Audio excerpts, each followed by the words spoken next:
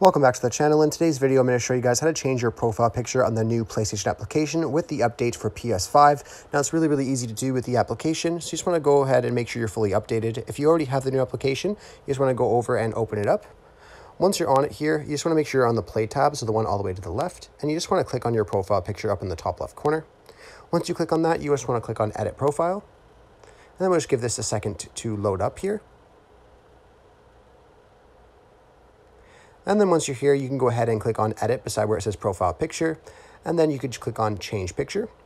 You can then go into your photo library, find anything you would like, and then you can click on any photo here.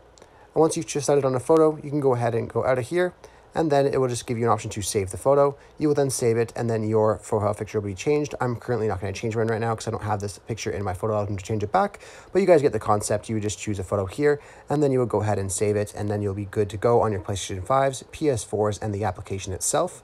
Otherwise, I really hope I was able to help you guys out with this tutorial. If this video helps you out, be sure to leave a like on the video and subscribe for more. Thanks for watching.